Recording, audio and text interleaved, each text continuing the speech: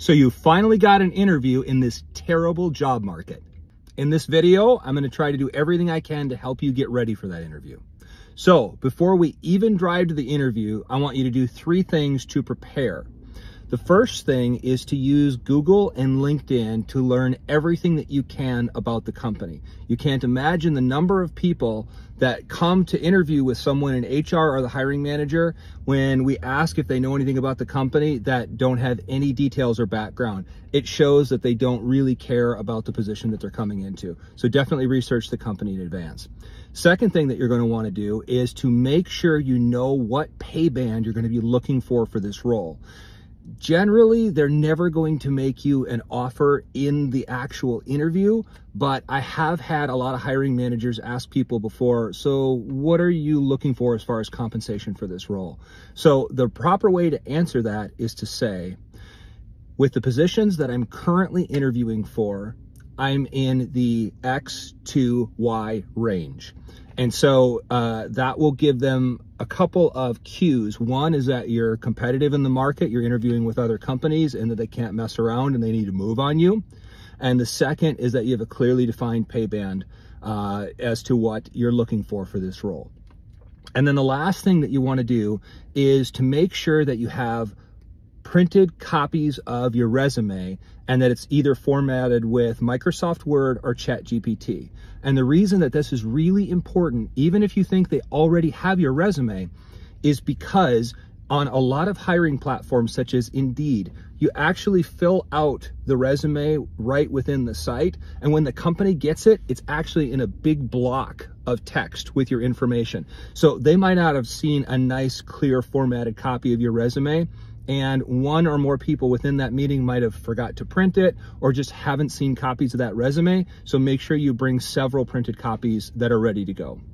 Now, for the actual interview, I want you to show up a half an hour early to the physical location. You're not going to go in yet, but the reason for that is you haven't been there before. You don't know what the parking situation is going to be like. You don't know where exactly you're going to have to go. And especially if you haven't been to this area before, you might get lost and you might need a little time to be able to make up to get where you're supposed to be going. Then to the actual interview, you want to walk in between 10 and 15 minutes before the interview time. So if you've got a 9 o'clock interview, you want to walk in between 8:45 and 8:50. You don't want to walk in before that because it leaves them in a weird position of what to do with you. Meaning that if you come in and they have an administrative person that's sitting in the lobby, for instance, when you walk in, they might say, hi, hey, I'll let the hiring manager know that you're here. If you show up 20 to 30 minutes early, it becomes awkward. They feel like they need to talk to you in 20 to 30 minutes with somebody that you're not going to be working directly for. You can run out of things to talk to them with. It just creates a weird situation. So, 15 minutes is about perfect. It shows that you're going to be respectful of the time and that you're there early. And this way, if you have to fill out anything or they have to walk you through a security area or, you have to figure out where the suite is, that you have enough time to do that after your walk-in. Now, when you get to the actual interview, one question that I want you to be ready for that's very common in interviews is, so tell us a little about yourself. What you don't want to do when you get this question is launch into an immediate play-by-play of your entire work history. What they're trying to do is get a sense of you as a person here. So you might say, oh, I grew up here. This is kind of what my family structure looks like. And that's kind of how I got into this, which led me into this. And then you can kind of start to direct it towards your career journey so that they get kind of a picture of who you are as a person. You don't want to get anything real personal here, but just give them a little bit of background on yourself, or maybe if you grew up playing a sport or things like that. Those are just fun interpersonal things that people will chat about and can build some type of a connection. But if you just launch right into your career history, they don't really get a chance to get to know you at all and connect with you. One thing that a lot of people don't do is during the course of the interview, a lot of times they don't take any notes. So I would bring, if you have kind of a folder that you have your materials in and you can get them at Staples for like 10 bucks. On one side, I have copies of your resume, and on the other side, I have a notepad and my own pen along with you because, and just as a tip, bring a couple of pens, put a couple more in your jacket pocket or purse, whatever you have with you, because nothing is more embarrassing than to sit there and to start to try to write and then your pen doesn't write because it quits. And a lot of times somebody that comes to the interview, they might have forgot their pen. So if you've got a couple, you'd be like, oh, here, if they want to make a note, it shows you're prepared. So As the interview goes, don't be afraid to make a couple of notes. Obviously, you want to look them in the eye, build connection, pay attention, but writing a couple of notes shows that you actually care about what they're saying and you're trying to keep track of it and try to keep everything straight. Then, as the interview goes through, don't wait until the end of interview to ask all of your questions. So as you guys are having kind of a play-by-play, you're going back and forth in the dialogue, don't be afraid to ask questions about what they're saying. It shows a real interest and shows that you care about the position and that you're actually looking to move forward with it. And save a question or two for the end.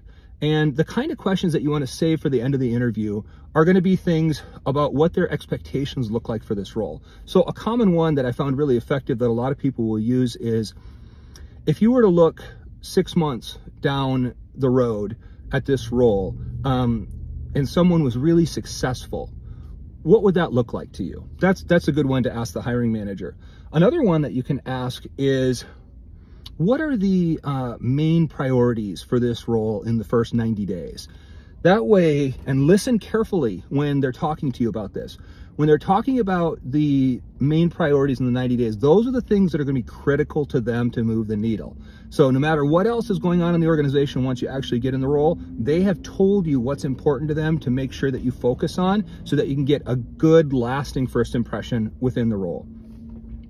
Then before you leave the interview, it's really important that you ask them, hey, can I get your email to send a thank you note? And make sure you get emails from anybody there, especially if there's more than one person in the interview.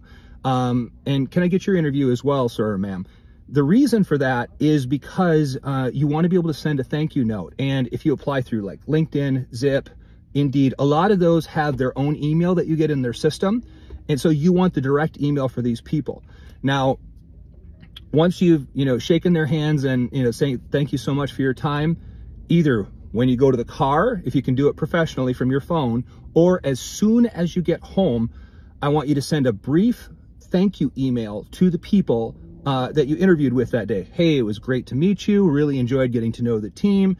I'm definitely interested in this position and looking forward to next steps. Thanks, and then your name. And the reason you want to do this right away is it just reinforces to them, oh, this person's serious. They know how to follow up. Follow up is really important in a lot of jobs. So it shows that you can do that and that you have a genuine interest in moving forward. Right now, when you guys are going to interview, I would say full suit if you can, or, nice blouse and dress for ladies, or suit, whatever you prefer. But overdress for the role. There's a lot of competition for roles right now, and really dressing up, I think, makes you look serious.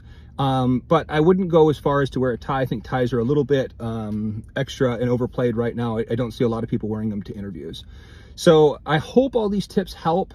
If you guys have other tips that will really, be important to people that do finally get interviews and are trying to get into jobs, please put them below and let everybody know how they can best prepare themselves so that they'll be successful too. I know it's a tough job market right now, but I hope these videos help. I'm going to keep them coming, and I'll see you guys in the next one.